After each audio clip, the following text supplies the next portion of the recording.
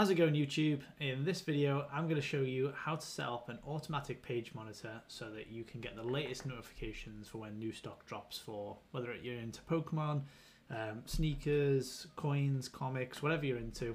This will help you to monitor when the latest stock comes in. So first, go to Chrome. It has to be Chrome.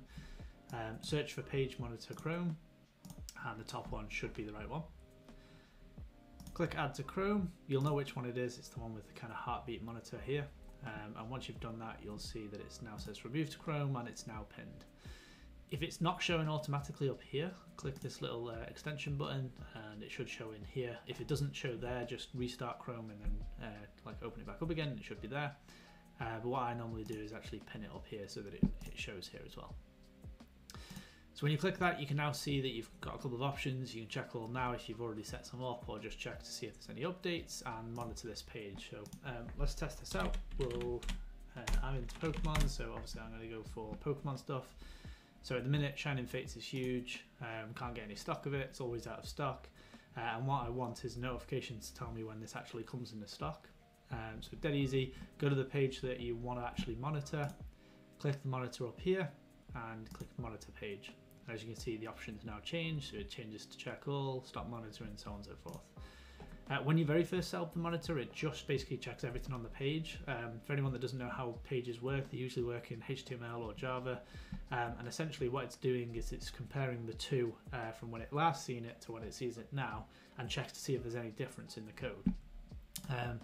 So we don't necessarily want to do that for everything. There's a few things on here that could change. For example, this local store might change, which I don't actually want to know. The words here might change, so you'll get a load of false negatives, essentially, a load of notifications when nothing's actually changed in terms of the stock. It's just the page is slightly changed. So to change that, what we would do is, if we go up to the options, you can see that we're now monitoring it. If we go to options, we can click custom mode and then pick. And what this now allows you to do, if you look, that all of these are individual objects essentially, so they're objects which are getting delivered by the site. So this is one object, this is another object, these are objects, etc, etc. What you want to look at on the site is specifically what part you want to change. So for example, I'm not interested in this whole grey box around the outside, but I am interested when this word changes. So when this word changes to say, it will say in stock, for example, I want that to give me the notification. Another option here would be to get this button. I could choose when this button comes back as a different colour, because when in Smiths, for example, I know that when the button is in stock, it's actually green, so that would return a different code. But that does pick up this bottom part as well, which is not ideal. So this is the perfect one in Smiths. I click here, you can see it's now red, and then I can click done. And if we click in here, you'll see that this is the code that's basically managing that. So when it comes back again and it is in stock, it wouldn't say exactly this. It would say all of this first part, but then the last part would say in stock instead of out of stock. So then obviously I'd get a notification. So that's what I want to do.